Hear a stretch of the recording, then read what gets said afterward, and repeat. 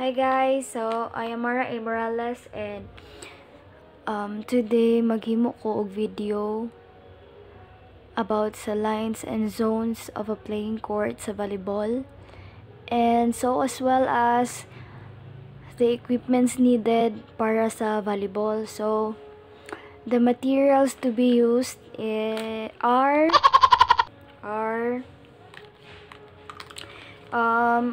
I have this the highlighters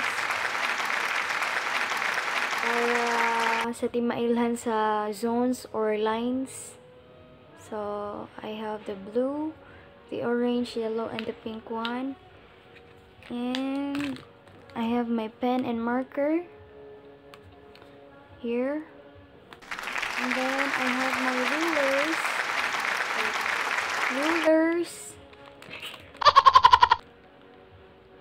and then of course I have my bond papers. So these are the things that we need in order to make or to draw the lines and zones and the equipments needed here. So just keep on watching.